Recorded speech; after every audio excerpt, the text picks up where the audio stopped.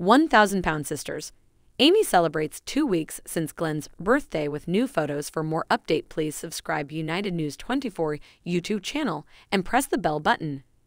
Fans of the 1,000-pound sisters know that all Amy Slayton Holterman ever wanted was to be a mom, and she's happy to show off new baby photos 2 weeks after giving birth. The TLC star is now a mother of 2 and will be busy soon, but viewers can tell she loves every minute of it. Fans remember that shortly after gastric bypass surgery in November 2020, Amy gave birth to her and Michael's first son, Gage. Despite the fact that doctors warned her that pregnancy was at high risk and that she should wait, Amy decided that being a mother was more important than following doctors' prescriptions. Due to her pregnancy, Amy suspended her weight loss journey to focus on becoming a mother for the first time. TLC viewers watched as she made sure to clean up her mess in the house and even organize the household so that Gage could thrive. Soon after, Amy announced that she was pregnant again, noting that she would have 2 under 2 years.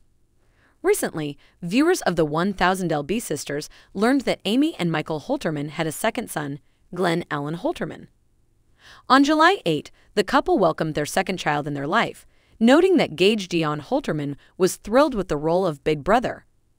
Now Amy shared new photos of baby Glenn on social media to mark 2 weeks since his birth. Followers could see that Glenn was fast asleep and snuggled in his car seat. Amy said that her baby is now 2 weeks old, noting that time flies by when you realize your dreams. Amy shared that older brother Gage likes to check on his younger brother when he sleeps and often watches him closely.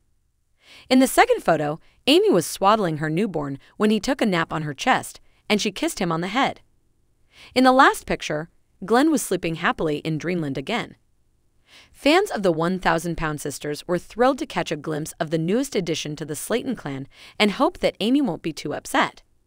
Having 2 boys under the age of 2 will be a difficult feat for the 1,000-pound sisters star, but fans believe in Amy.